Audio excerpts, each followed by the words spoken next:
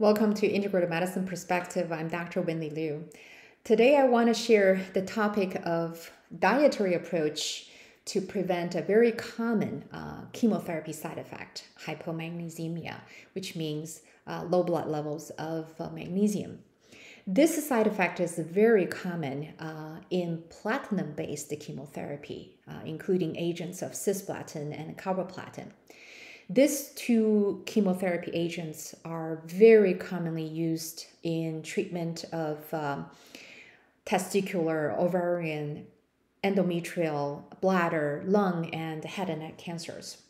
My colleagues and I did a retrospective study of ovarian cancer patients receiving carboplatin-based chemotherapy. We found 84% of the study population had the side effect of hypomagnesemia. So you can see it's a very common side effect. Now, the mechanism is most likely platinum-induced kidney injury that results in magnesium wasting through the urine. Why preventing hypomagnesemia is important? We know magnesium is very important, an essential element in energy metabolism. So when energy metabolism is abnormal, the problem is usually not focal, it is rather systematic. Patient can have symptoms ranging from mild fatigue to severe muscle weakness or spasm, from a mildly elevated heart rate to severe, even fatal arrhythmia, from mild insomnia to severe neurological or even psychological symptoms. My colleagues and I also found that the more frequently hypomagnesemia occurred, the higher the death risk among the study population. This correlation is not a simple positive relationship. It stayed true even after we included the confounding factors of cancer stage and completeness of tumor resection by surgery. So preventing low magnesium not only may help prevent low magnesium related symptoms, it may help improve patient survival. So I hope to see in the future randomized controlled trials of the effect of preventing low magnesium on patients' survival. Why do I promote a dietary approach to help prevent low magnesium? Clinically, the most commonly used method is magnesium salt intravenously or orally to replace magnesium when low magnesium level occurs. The advantage of intravenous method is that you can give a large amount of magnesium in a very short period of time. The disadvantage is that the patient has to go to the hospital to receive IV infusion. Another disadvantage is that the effect of IV infusion does not last more than 3 days before hypomagnesemia recurs. Another disadvantage is that large dose of IV replacement of magnesium may exacerbate magnesium wasting through the urine.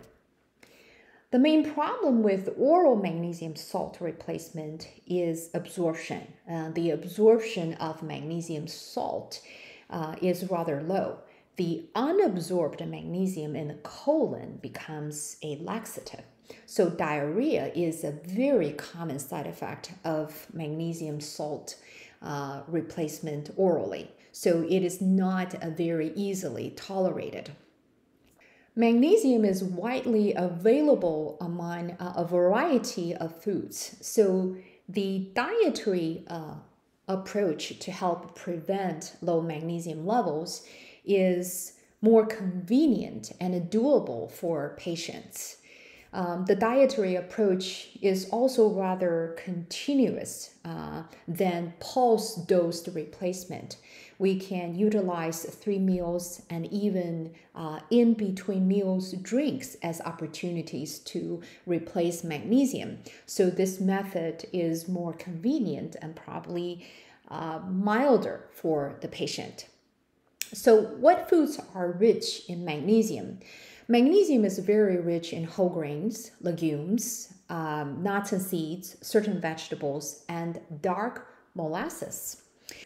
Among animal foods, milk and yogurt can provide some magnesium intake. 1 cup of milk, 250 cc, can provide 25 milligram of elemental magnesium, which is far away from the daily recommended allowance of 420 milligram for men and 320 milligram for women. So you can see magnesium is rather a plant-based mineral, but highly refined carbohydrates are not rich in magnesium.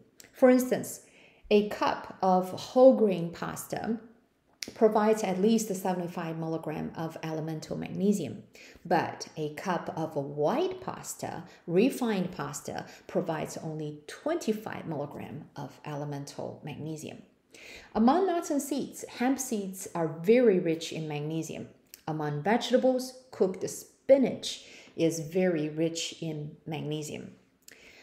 For cancer patients during active chemotherapy, we not only have to consider preventing the side effect of hypomagnesemia, we also needed to consider other nutrient intake. For instance, protein requirement is higher in patients receiving active chemotherapy than the general population. They certainly also require other nutrient intake. Finally, for cancer patients during active chemotherapy, some other symptoms can also occur, such as nausea, vomiting, diarrhea, and constipation. So the food selection needs to be adjusted timely according to the patient's digestive ability. So patient needs to keep close contact with their physicians and nutritionists. As for general population, daily intake of some whole grains, legumes, leafy vegetables, and a small amount of nuts and seeds will help with adequate magnesium intake. Thanks for watching. Please leave comments and questions.